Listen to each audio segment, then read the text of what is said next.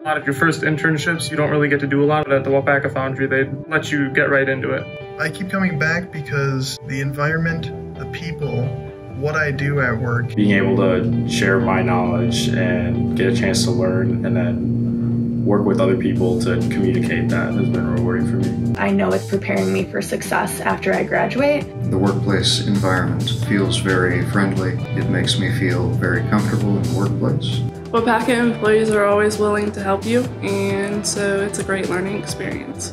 Everybody works as a team. There's no one that you can't go to ask a question or to get help. Everyone's there to help you. Everyone wants Waupaca Foundry to succeed. I learned a lot more here than I did in school, just as far as regular engineering procedures and standards. I get a much greater hands-on approach. I get to be in the plant. I get to see the things that I'm actually working on. Things like how general industry works, what real engineering is like. It's not really just set in stone like you would expect from coming out of school. Manufacturing is a good place to start in my career.